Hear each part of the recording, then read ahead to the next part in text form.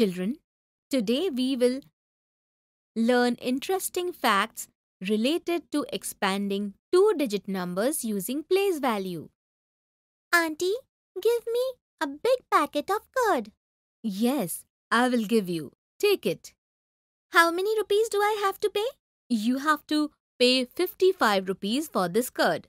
For 55 rupees, how many notes and coins will I have to give?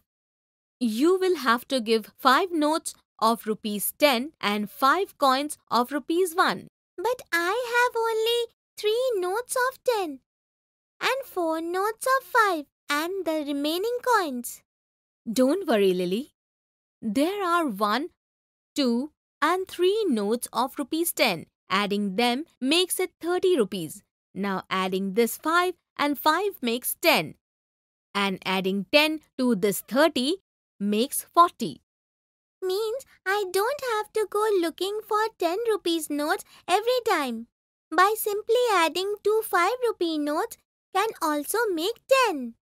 So now adding these 2 5 rupee notes make it rupees 10. So adding 10 to 40 makes it a total of 50 rupees. Yes, it is 50. But 5 are still remaining. Now I don't have a 5 rupee note with me. But you have coins, right? Coins? But these are 1 rupee coins.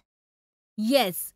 Look, Lily, you have 5 coins of 1 rupee each. So here, adding these 1 rupee coins makes it 5 rupees. Here is the first 1 rupee coin, second coin, third coin, fourth coin and fifth coin.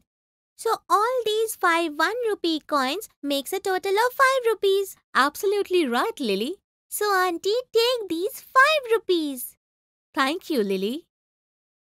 Children, today after doing some shopping, we have learned how to make the payment to the shopkeeper with the help of notes and coins.